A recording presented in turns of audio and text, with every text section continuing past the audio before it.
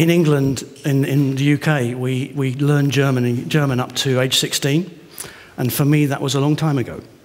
So, guten Morgen, ich kann ein bisschen Deutsch, ich heiße David Terrar, and that's where I stop. The rest of this is going to be in English. I was also supposed to say, wer war das? Right. Now, as it says up here, I'm the founder and CXO of a company called the Agile Elephant, which is a new startup. And my two co-founders, Alan Patrick and Janet Parkinson, are over there in the audience. Wave. We've all got the same title, founder and CXO. We kind of share the C jobs between us, which is an example of how organizations need to change. I'm DT on Twitter. That's not my initials. It stands for Digital Transformation. Now, the reason we started our company is actually we did an event called Patchwork Elephant about a year ago in London at Social Media Week London. And Social Media Week London is actually going on at the moment, but all the work is being done here. This is much more fun. And at that event last year, we kind of felt that there was a change happening in business. This was kind of a wave. And so one of the reasons that we started the company was because we wanted to either catch that wave or help push it forwards. And I'm going to talk a bit about that wave in this context. Now, this is the agenda, and like Jay McConnell said yesterday, Bjorn gave me quite a list of things that I need to cover. So I'm going to talk a bit about what the digital workplace is anyway, a bit about how business is changing, that's one of the most important things, a bit about why we have to talk about organizational change, what are the concepts, what are the key actions in establishing the digital workplace, who should be involved, what are the key recommendations. But actually, I'm going to try and make you think of three things. The first thing I want to do is I want you to kind of take a step back and think about this digital landscape in what you already know all of the ingredients, but I want you to take a step back and think about it in a different way because it's important. So that's the first thing. The second thing I'm going to do is I'm going to say something slightly different about the organizational structure topic. A lot of the practitioners and consultants and people who write books around this topic are saying lots of things about the way the org structure should change. I'm going to say something different to them. And then the third thing that I want you to get out of this is I want you to go away with some approaches on what you do next to make your business better. What our business is all about, what we really enjoy is making organizations more effective, using these digital tools to do better, to do more with what they've got. It's all about value to the bottom line. So what is this digital workplace anyway? Now, my very good friend Darren Hinchcliffe, who I was at one stage a business partner with, is great at doing really complicated diagrams. So this kind of collects together all of the things to do with the digital workplace. There's lots involved. There's all this digital stuff, there's the existing systems we've got, lots of things involved. Jane put up this great chart yesterday. I've got version 1.0. She had upgraded to version 2.0 with some cooler graphics, but thankfully the words are still the same. And this is important in that she covers all of the different dimensions of the things that are involved. But even then, I think there's something missing, which I'm going to try and add today. But all of the ingredients are on that chart. And actually, in this topic, with digital workplace, and we have the Enterprise 2.0 Summit that we partner with our friends at Kongress Media to bring it to London, and we talk social business, and there's lots of other buzzwords. There's open business, responsive organisation, all of these things. What the hell are we calling it today? There's a lot of talk around overlapping things that are very important. But the key reason why I want you to listen to me is because, I don't care what business you're in, your business model is under threat. Some smarter, more nimble organisation is about to come around the corner and eat your lunch using technology in a way that you aren't. That's what's important. So, let's try and explain this in the context of what we call the digital enterprise wave. So the first thing about the wave is we want to ride it rather than going under it. Now, the first thing to say is there's infrastructure, that changes that have happened to do with outsourcing and offshoring and low-cost wages that have changed the way we do business. There's connectivity that's happened over the last 10 or 15 years with the internet and with Wi-Fi and with 3G and 4G that have changed everything. There are human factors. The barrier to entry to starting a business now is really modest compared to 10 years ago and 20 years ago and 30 years ago, where any of us can have an idea and get started and actually have our company up and running, maybe in a day. We can harness people, crowdsourcing. Our kids are growing up digital, and those millennials coming into the workplace are going to change things. That's what's behind books like The World is Flat or Chris Anderson's Long Tail, where the way that we do business has changed, and we now have a way to focus and get to markets and actually sell stuff at costs that we could never afford 10 years ago and 20 years ago. It's changed the world. And that's at the bottom level of the wave. The next thing that's really important, and I'm a technology guy, I've been in the software and technology business for a long time. One of the things about Alan and Janet and I is that we've all been in business for more than 20 years, and we've been doing the social thing for at least 10 years, so we've got a little bit of experience around this. My time goes back to the mainframe. I've lived through the mini computer, I've lived through the personal computer, I've lived through, every 5 or 8 years we have a technology change that some organisations survive and, as providers and some don't, and we as businesses make use of that technology change. But in all of my time in IT, which sadly goes back to the 70s, first time I touched a computer was an 80-column punch card. Don't tell anyone, please. Keep that to yourselves. But we've never had 3 technology shifts happening simultaneously. There's a shift to cloud and web apps happening at the same time as the shift to social, where we're all getting involved in the market. Markets are conversations. We're all getting involved in the brand. And at the same time, we're all walking around with the internet in our hands, the shift to mobile. It's amazing. 3 shifts happening at once, never happened before, means the world of IT and the landscape is very, very different. That goes into the wave. Then the next thing is emerging technologies. There's new stuff. There's the Internet of Things. There's big data. There's ways that we're collecting data as a byproduct of what we do, which we can make use of, that we just weren't possible 10 years ago and 20 years ago. Artificial intelligence. Things, IBM are doing fantastic things with Watson. So we've been talking artificial intelligence for decades, but now that's becoming a reality. It's something I can actually use in my business. And then there's 3D printing. And when 3D printing really takes off, that's going to change the world. Suddenly I won't have to manufacture things in China and ship them over here, because I'll be able to do it in the office down the corridor. That's the top of the wave. Complication we've got is many of our organisations are still thinking in terms of business as usual. We have legacy business systems that were designed a long time ago that don't actually have as a cooler user interface as these wonderful web apps that we're using to do other things. In those systems there's generally a lack of integration. Maybe our organisations have got into this social media collaboration stuff and started to build communities like I was talking about at that conference way back. And maybe we're using social media for external communications, but often those communities are siloed, and often the solutions are point solutions. We're not actually thinking about this as a whole. That's the stuff that's about to get swamped by this wave. So actually we need to think digital. We need to actually start to think about digital and social inside and outside our organisations.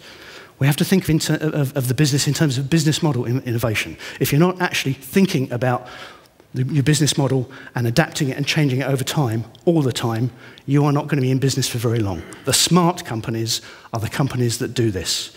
And one of the reasons that we are talking about this is that there's a great survey there's one by Capgemini and one by Gartner.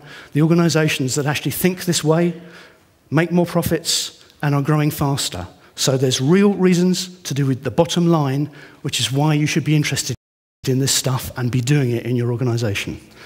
So the other thing is that when it comes to thinking how you're going to apply this to your business, you have to have a way of doing it. We are big fans of the McKinsey 7S framework. That's what we use in our business, because that actually integrates the hard and the soft elements of the business in a structured way. It's technology neutral.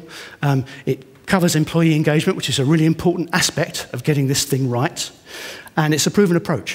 One of the things that we are very hot on in our business is not giving away, not forgetting the past. So that goes into the wave. So that's our picture of the way this digital enterprise wave works and why it's important. Why organisational change? Well, there's lots of evidence to say that actually, if you're going to be truly digital, you have to change. We think the key to the change is actually to do with mindset and culture. And this is my second thing, where I worry about some of the current thinking on organisational structure. We actually need, the key to it is in the title of this event, about evolution, not revolution. We don't want to go to a communist state. We actually have to protect the existing structures and adapt them to this new way of thinking. So it's an evolution, not a revolution. I hear people talking about holacracy, which is an interesting approach to running a business. A set of rules, a way of actually rotating the leadership, working in teams. Interesting. There are companies like Valve that have no traditional structure. These are the guys that are responsible for the Steam online gaming platform. If you don't know it, your kids do. They don't have a traditional organisational structure. That's the way it looks in their kind of employee handbook all over the place. Quite interesting. But that's not new. W.L. Gore was started in 1958. Bill Gore started a company which has no traditional structure. It's a team-based flat lattice organisation. Within that organisation, leaders emerge in teams, and you know who a leader is because the leader has followers. And that's been growing as a very successful company for decades. And it has these kind of tenets are built into the constitution of the company. Fairness to each other and everyone, freedom to encourage and help and allow, knowledge, skill, scope of responsibility, the ability to make one's own commitments and keep them, consultation with other associates before undertaking actions, very important cultural values. Another organisation in my country, John Lewis, it's one of our biggest department store chains. It's been going for 125 years. In the 20s, the second generation of the family that runs it decided they would turn it into a different kind of a business, and they made it a partnership where every single employee has a share of the business. And they have a constitution in terms of the way they run the business with leadership teams and a democratic vote on the policy of the company where all of the employees get involved. That's an interesting way of running a company. And that's something that was started in the 20s. One of the things in their constitution says checks and balances to ensure honesty, accountability and transparency. Very good values. Now, who's heard of hierarchy? A few of you must have done. So my very good friend John Husband out of Canada came up with this concept, which actually is reflecting the way organisations work and the connected world that we now live in, where as well as the traditional hierarchy, there are other networks that form in organisations, and because we're all communicating, he calls it the hierarchy. And in his explanation, he says it's all about taking responsibility individually and collectively rather than relying on traditional hierarchical status. That's interesting. So, organisational change. Actually, I think it's not about changing the org chart. And I think many structures will work. We have a thesis, a manifesto. Got to have a manifesto if you're starting a new company. Ours has 13 theses. One of the theses says there are no one-size-fits-all solutions. And we think it's not about the organisational chart, because lots will work. It's actually about the mindset and values that you instill in your people. So if I pick out the things that were important from the likes of John Lewis and Gore and the others, it's all about accountability and transparency and honesty. It's about checks and balances. It's about fairness. It's about the freedom to encourage and help and collaborate. It's about taking responsibility individually and collectively. But those are values that can happen and be instilled in any style of organisation. And organisations have always worked with informal groupings and politics and that kind of thing. You're not going to change that. That's the way we are as people.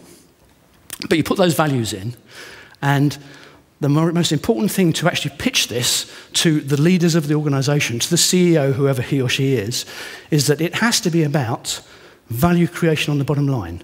So what we're talking about here has to be increasing the revenue that we get as a company or reducing the costs. It's all about reducing customer churn. It's all about doing things more efficiently so I can support my customers more efficiently. Somebody said yesterday that, actually it was Jane that said it's difficult to get a business case and a return on investment. I don't think it is difficult. I think you can always bring it down to real value that these things are going to do for you.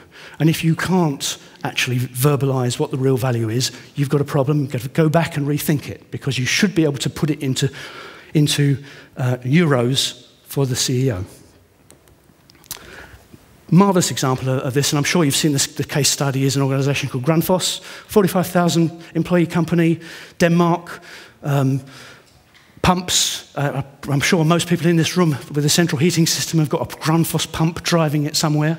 That's an organisation where they wanted to get smart mathematicians to come and join their company, which is a bunch of boring engineers, and those skills were going off and joining the banks and other organisations. How are they going to attract that talent?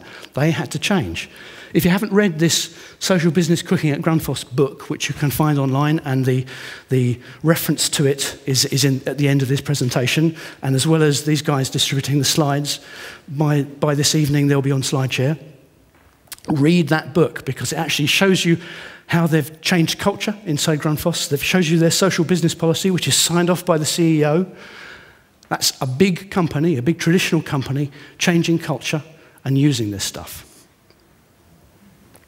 So when it comes to actually establishing the digital workplace, where do you start? We start with this McKinsey 7S framework to actually go through the steps to actually turn this into a reality for an organisation.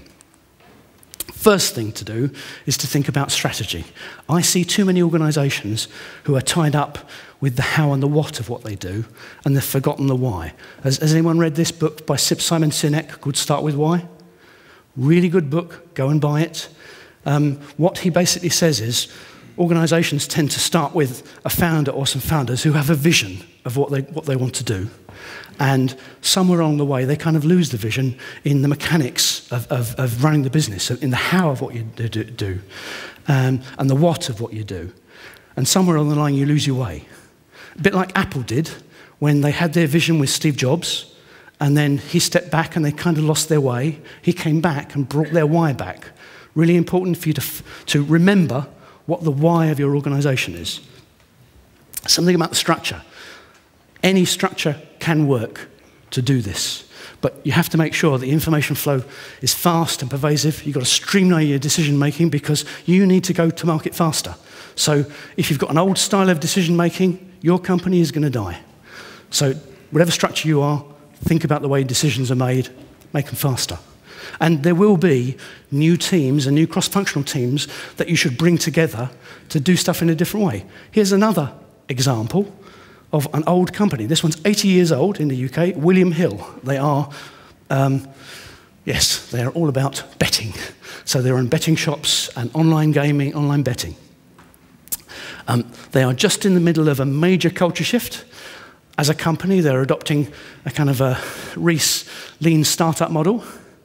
Now, they have product teams of people that used to be in marketing and IT and product management, and instead of reporting up on those separate lines, they actually have teams where they're all together to work on a product, and they have some matrix management where there's still a marketing manager and that kind of thing, with dotted line to the people in the product teams. They have changed so that when they do a new product, it's start to finish, from idea to getting it out to the street, 6 weeks. And their attitude, their attitude is get it out there, try it. If it works, great. If it doesn't, we'll try something else. That's the kind of thinking you need. And so they touch their customers now within weeks instead of 2 years. Systems. Fast reaction time, really important. Old processes and practices got to be replaced. New technology, whatever we deploy, it's got to be easy to use, like this web stuff that we're getting into. And the most important thing is that digital and social has to be at the heart of your business process. And it's got to be about creating value. Staff, Well, you've got to get those guys on board. They've got to be supported by management at all levels. There's that Gallup State of the Global Workplace survey, which I'm sure some of you have seen, which suggests that the actively disengaged employees outnumber the engaged employees by nearly 2 to 1. We've got a real problem about employee engagement. We have to do something about it. We have to get our staff on board. You have to change culture to include them. So, when it comes to the skills involved, they've got to understand these new policies. They've got to know what's expected of them. They've got to know how to operate in the new systems. Style. We shouldn't be thinking in terms of digital Taylorism, where all we're doing is automating the business as usual stuff that we do. We should be thinking in terms of being open and good for all. So you need to be at that end of the spectrum rather than this end of the spectrum. And shared values. You've got to go back and find your why. You've got to make sure that whatever we're doing, you've answered the question, what's in it for me, for the employee that is involved. And you've got to focus on the benefits. And actually, one of the things we like to talk about is military strategy. And in military strategy, we talk about special forces, where actually no battle plan survives first encounter with the enemy. Things change. So actually, what the special forces guys talk about is commander's intent. Providing your troops are well trained and they know what the objective is, they will be able to improvise and work out how to get there. And that's the kind of approach you need with your employees. They need to know what the end goal is, and you need to give them the license and the capacity to help achieve it. Who should be involved? Everyone in the C-suite. Got to have engaged employees. It's actually vital that this kind of stuff happens with the IT department. Often the IT department has been a barrier to this kind of stuff because their thinking is old style. And I say this as an old IT guy. So we have to get those guys on board because actually all of the systems of the organisation need to be deployed in this way. We need to connect this digital social stuff to the old systems as well. So we need those guys on board.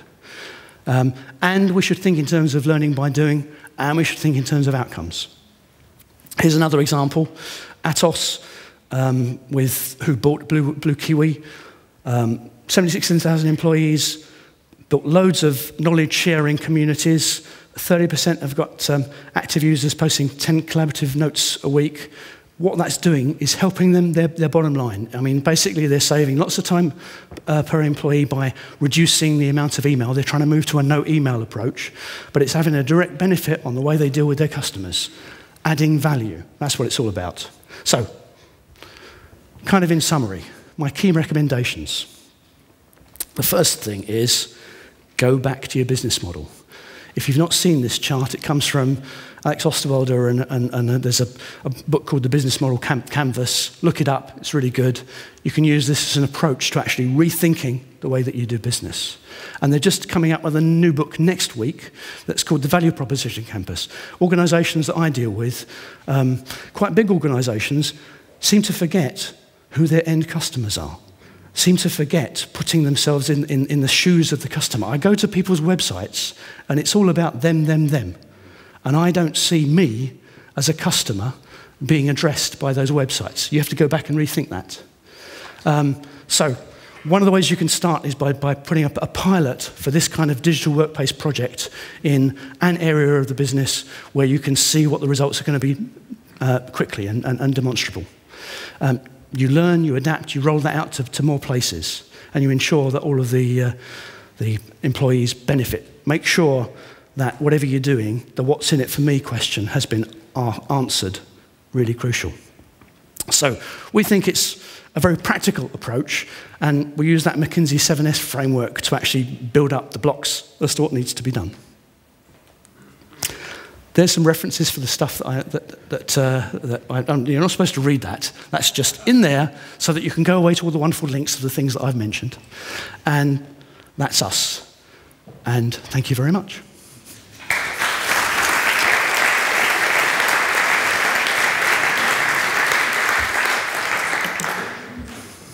Great. Thank you, David. Just... oh, you want me to stay? We still have some time for Q&A. So. I thought I'd overrun by so much. No. Well, I think which is very important, or which is very essential also from your talk, that solves maybe also the problem of really getting one step further, is that we break down those buzzwords to a model that we can understand internally. Is that right? Yes, exactly. So it was also within your presentation at the beginning, I thought, oh, there are a lot of buzzwords, but at the end it was grounded by management principles behind that. So do we have to come back to this also in the discussions on Enterprise SO? Now, and you've actually encapsulated it perfectly there in that, we're talking too many buzzwords, and actually it's all about business. These tools are effective, but we have to actually change our mindset in terms of the way we think about business, but it's the same principles. It's all about making stuff and making it more efficiently, or providing services more efficiently. So we have to not throw away all of the really good business thinking that's happened over the last 10, 20 and 30 years. We just have to adapt that thinking to this new digital landscape. The second thing I took away with me from your talk is that, well, in the early discussions about Enterprise SO and social, we always said, well, we have to go, the most important people to get involved are the HR people. Mm-hmm. But if I look at your enterprise digital wave and all the technology things that are in there, technology enables this, and as you said, we cannot leave out the IT people at that point. So we have to get them together. So HR and IT to drive the project. Is that right? Yes, and I would say that who drives the project?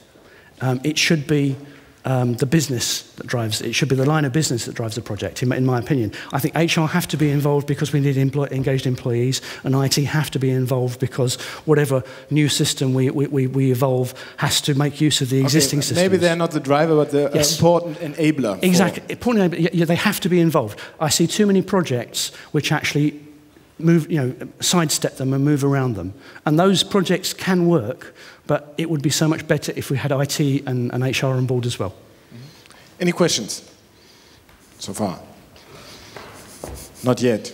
But we will have you on stage back after the second keynote. Thank you again, David Terrar. Thank you.